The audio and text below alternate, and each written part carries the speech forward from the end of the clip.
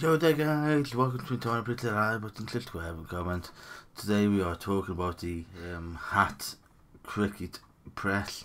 I've also got a Cricut iron coming, a small one press. It's a bit more information there, and that's how it's going to look.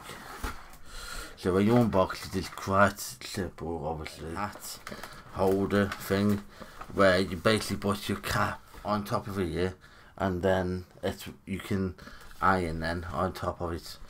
It's a safety thing for one, and it's a good thing to have.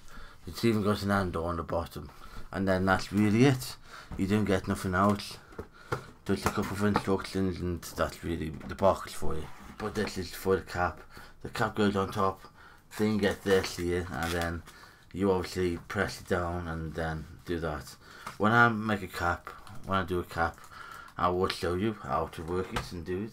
Obviously, whatever country you are in, you get the right plugs for it. Obviously, I'm in England, so I get a plug like this, leather or rubber, whatever that is, in there to stop it catching on fire.